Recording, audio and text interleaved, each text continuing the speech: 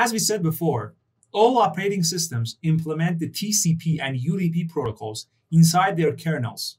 For example, one process could use the windowing and graphics capabilities, or IPC, or file management capabilities implemented inside the kernel of operating system by actually binding itself at the runtime to those implementations inside the kernel and by calling the C header files, the APIs.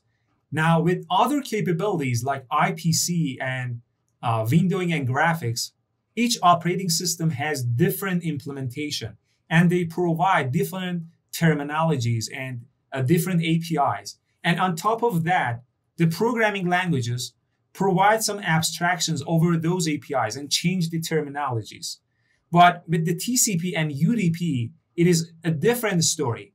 With TCP and UDP, there is a prominent implementation named Berkeley Sockets. And the Berkeley Sockets is a free and open source implementation of the TCP and UDP inside the kernel. Now, the terminology that is used by the Berkeley Sockets is actually exactly the same terminology provided inside this C programming languages and other programming languages.